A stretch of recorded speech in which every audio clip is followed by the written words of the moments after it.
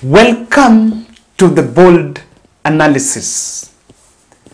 The Kenya Kwanza regime is very frustrated. And in this podcast, I'm going to show you how Ruto himself has exposed his frustration after his very first attempt to reshuffle the cabinet hit a snag.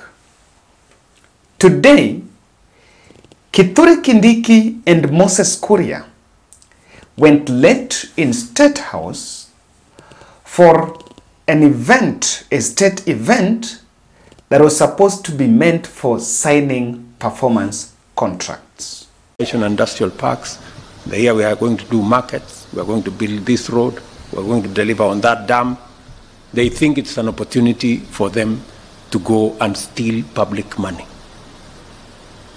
I want to tell you in broad daylight, eyeball to eyeball, that will not happen. Please, good people. Yes.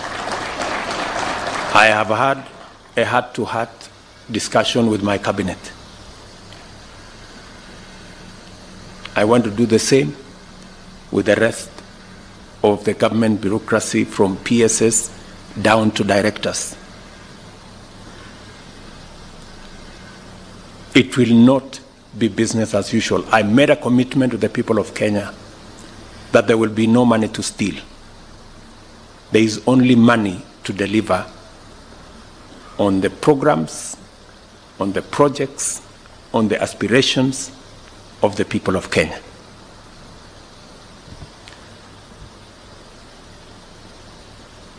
A political culture of poor promise-keeping as well as endemic corruption has done significant damage to our social fabric by eroding trust in government and widening the rift that separates citizens' aspirations from government policy. We cannot afford to wait and see where this road may lead, because it has already brought us to a very terrible place. It is time that this comes to an end once and for all. And I promise you, it will come to an end. For those who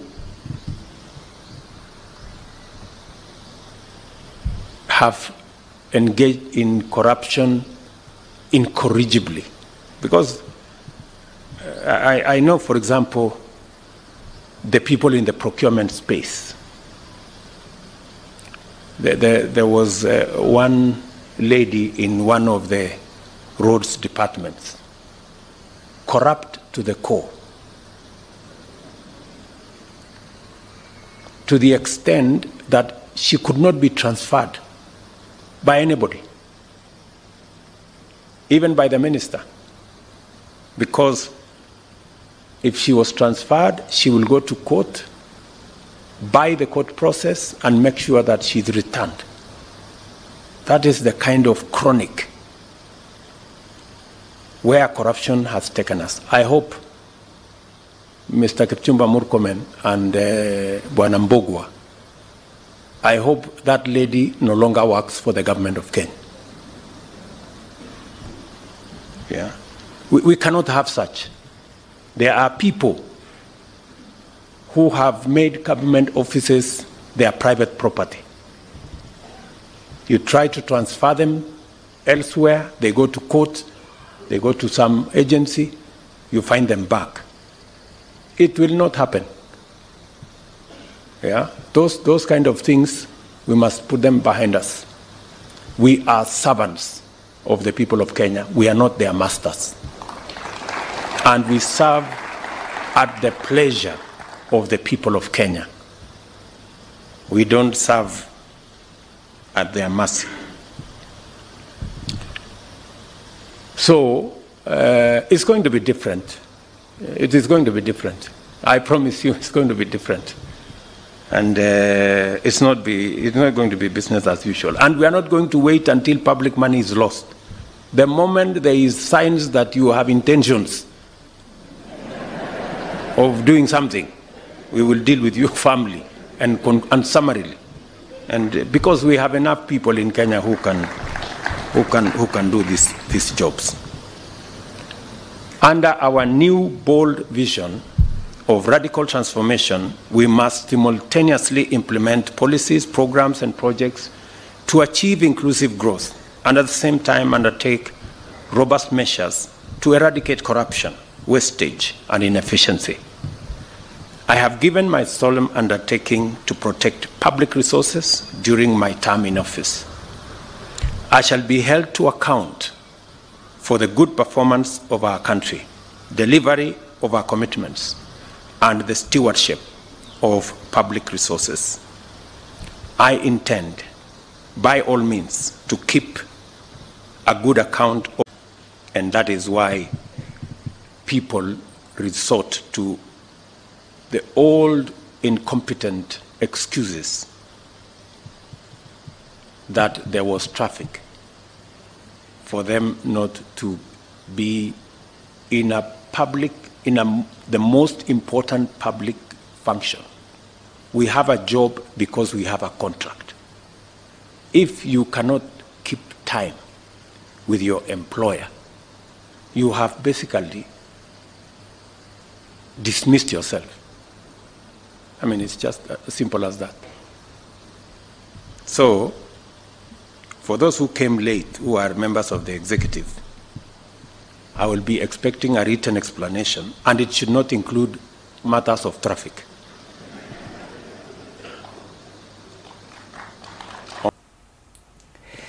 It is, according to what the information that we've received, is they arrived in the event 10 minutes late. Actually, they arrived when the process of, when Attorney General was submitting his papers. That's what journalists have been reporting. And now, that was them and some PS, principal secretaries, and also some heads of parastatals. But the reasoning was about traffic. And I want to tell you without blinking my eye. Do you think today is the first time that there is an event in State House? It is not. Between Kithure Kindiki's office, Vigilance House, to State House, the same to where Moses Kuria's office is, a very short distance. What is the coincidence of the two going late for that performance contract? And William Ruto himself is wondering why they went late. Why do you think they went late? And is it about the lateness? Now, for me, the whole question is not about even the lateness. My question, I took more interest in the way the matter was handled. I want to believe that is not the first time that members of executive or a high-profile member in government is getting late for an event or even for a meeting. I know it is quite often that many times there have been those lapses. And if it is about the traffic in Nairobi, then it is a blessing in this case. So leaders should learn that they need to work for the people so that they decongest the city, perhaps. But I don't want to really deviate from it. My point I still want to hold is this. It is not about the lateness. It is not a coincidence that only the two are late. And as I said, look at the way that matter has been handled. Rigathi Gachagua came and mocked those who had already gone late. You know, he was hitting at them. The way the whole matter has been handled is, you know, during that event, the media is there and they're covering. Now, why do you think William Ruto is a man that has always wanted his stuff to be under the carpet? Why do you think they have publicized it? You know, they've allowed the public to know that there are members of cabinet that have come for that meeting late. Why do you think they've allowed? Because that's the point. To someone in the middle of Bomet, when he hears that Moses Kuria and Kindiki went to such a meeting late, what does he think? It has already hit. It's already vilifying the two in public as people who either disrespect the president or this and that. And it can be a ground of dismissal. And if you look at that letter, he's saying that they need to write a letter and explain why they're not there. Now, I listened to the whole speech. Then hapo mbele, there is another one I wanted to listen to.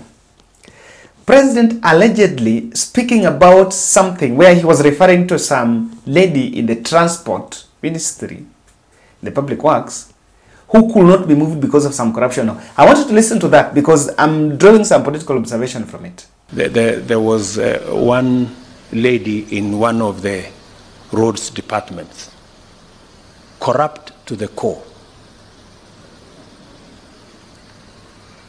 to the extent that she could not be transferred by anybody,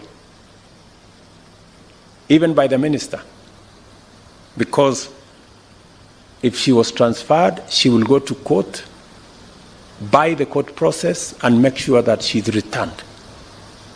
That is the kind of chronic where corruption has taken us. I hope Mr. Kipchumba Murkomen and Bwana Mbogwa, I hope that lady no longer works for the government of Kenya. Yeah. We cannot have such. There are people who have made government offices their private property. You try to transfer them elsewhere, they go to court, they go to some agency, you find them back.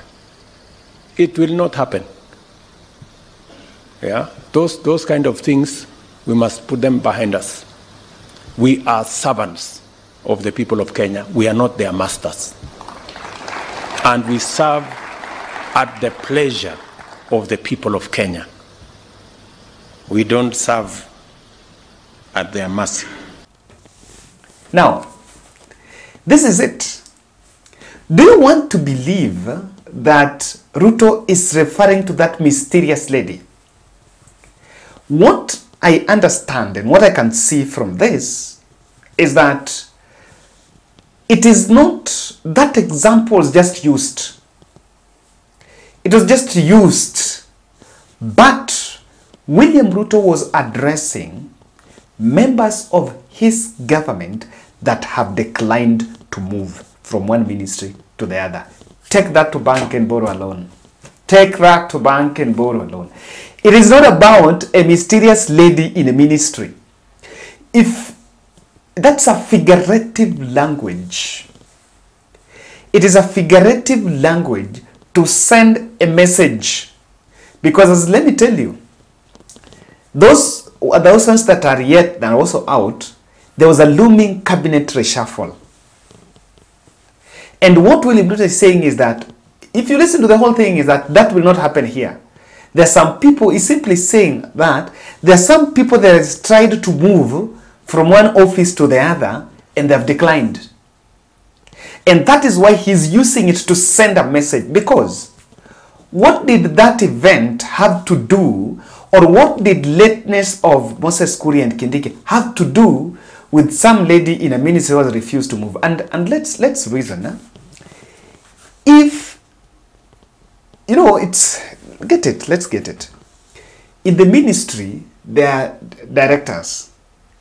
If a director is moved by a cabinet secretary of the president from that ministry to the other ministry, what is the ground of going to court to stop that movement? You've not been fired. You've just been picked from health to maybe sports. What's the whole thing about? We've seen principal secretaries being moved from one place to the other, and they either resign or remain there. So even in law, unless someone has fired you, but in case of you being moved from one ministry to the other, going to court to challenge your movement, is there an illegality? So that even tells you that there is nothing like a lady who has refused to move from a ministry. William Ruto was addressing the fellows that have declined to move. And what is going on here? What you are not being told is this.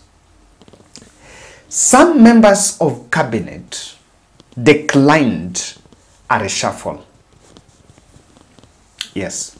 For a better part of last week, and Musalia Mudavadi even mentioned that they were planning to shake the government a bit. But you see, in the modern day governance, people don't just wake up and the morning realize they've been pushed to another ministry. Because that he tried. I remember PS Esther Ngero was moved. There was a PS who was moved from the office of Musalia Mudavadi to the correctional services huku kwa Kindiki, and she resigned. Yes, she resigned. That means she had declined. Now, William Ruto knows Kindiki. Kindiki was his personal lawyer. Moses Kuria is his personal friend and so. So before he even moves one person from one ministry to the other, I know it's right, logically right, for him to consult and maybe just ask him that, but it seems they've declined. And that is what he is fighting in that statement. What William Ruto is saying in that statement is about people that have refused to move. And why? Why do you think a cabinet secretary will decline to move from one ministry rather than some sort of a reshuffle? It's because the public will vilify you. For example, now, we've just come out from demos, from mass action, and more than 30 people have lost their lives. That docket is led by Kithure Kindiki. Now, Kindiki, if now you move Kindiki from interior to another ministry, what will the public see? The public will vilify Kindiki that probably is being moved because he committed some ills in that ministry. That's just the logic around it. While, truth be told, Kithure Kindiki from the word go was very specific that we need to follow the law, and if a protester is not armed, police should not interfere. But of course, after calls were made in the corridors, stray orders got their way in the police command chain, and that's when things went south. So he will decline. Someone like Moses Kuria, do you think he will comfortably move from that trade to another ministry, where he's been moving and meeting African presidents and going to Dubai almost every month? And not even about that. He's been at the height of controversial statements with the media and fighting this. Even the US recently refused to meet him because of the political bad manners. Now, when you move him from that ministry to the other, what will be it? The public will vilify him that probably he's been demoted. For example, I know now, there is no ministry. If you pull Kindiki from interior, that's the most powerful ministry in government in terms of administrative level. So where will you take him? If you take him to another ministry, it will be demotion. Will you accept? So William Ruto is fighting a cabinet fallout that is emerging amidst the discussion over reshuffle. And that is why, even if it is behind the lateness, there's some people that declined even to sign. They were a bit uncomfortable with those performance contracts. They would be probably get there, and when you're signing those performance contracts, you find out that you've been assigned in a new ministry. And even after that, and that's why Ruto is talking about giving some letters. Number two, the cabinet overreach under the one government policy is not sitting well with many. I still don't understand how health CS would go to order a police OCS or OCPD to be moved. It still doesn't add up. And probably these were some of the things within the cabinet ranks that are causing cracks. The cabinet is not holding together because of that policy. You know, now you are ordering. If that is allowed, then you see, I listened to Rigathi Gachagua saying the way security details of the Azimio leaders is going to be returned after they behave well, allegedly behaving well. I don't know what he means by behaving well. And then that is a role within IG, Inspector General of Police. The politicians, no one is supposed to give direction to police except Interior CS Kindiki. But you saw Rigathi commenting about it. If that is it, then what stops Moses Kuria from ordering some police to go and organize protests? Look at what happened. the plan to protest around Mamangene Gate, the person that announced it was Moses Kuria. So what stops it? Number 3, and Ruto will have to regret this for this first term. The moment he allowed political assignments to continue, even after forming government, people did not come out of the political mode. Himself, he's been picking cabinet secretaries and head of parastatals and this, going with them in events so that they make political statements and they play political games. Then when do those people draw the line between Ruto the president and Ruto the politician? He has to blame himself for this because himself, he's not drawn the line. So, hata watu wanamuona too casually. You know, sometimes you also need to be presidential. The fact that Ruto has been fueling choppers and cars and moving to areas on every weekend to play politics accompanied by these politicians, by these MPs in the cabinet and these parastatals, heads of parastatals, is a clear blunder. And that is why people cannot take such, because people see him as a friend. They still see the Ruto they saw in the campaign trail. They are not seeing Ruto the president. So hata ukikwara macho, ukikwaza macho, and you're still going to be available, mingling with everyone, he has not worked on his presidential circle. That circle needs to be. You cannot be the president and want to mingle with everyone. Every weekend, every day, between Thursday to Sunday. And then you want these people to take you serious? No. But this is, if you ask me, the issue of the lateness is not an explanation about the traffic jam. And I can tell you, that is why even Ruto him saying, give me an explanation but don't talk about traffic jam. Because he knows it's not about the traffic jam. It's not. It's not about the traffic jam. It's about something he knows very well, the cabinet fallout. And it's spilling over into even the other parastatals. This is something that is here. Parastatals, how would you still take him seriously if, for you to get those positions, you need to lobby with millions? You know, how does that person see the seriousness of a performance contract if, for him to get head of a parastatal, he has to part with millions?